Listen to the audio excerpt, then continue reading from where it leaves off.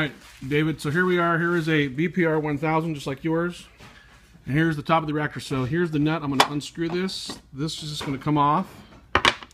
Then this piece here, here's the gray handle. There's the screen. That screen is glued to that plate. So if I take this right here, can you hold this camera for me? Jason's going to help me out. Okay. So this is glued to here, and this is taped here. So if you take this and unscrew it, it comes out. Like so. And so what you should see is that inside, open threads, and here there'll be tape. Now it's possible that sometimes tape gets across here. It's not likely, but it's possible.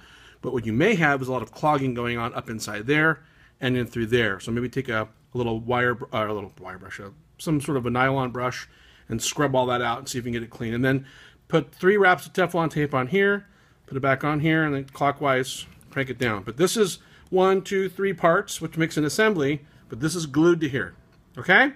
Hope that helps.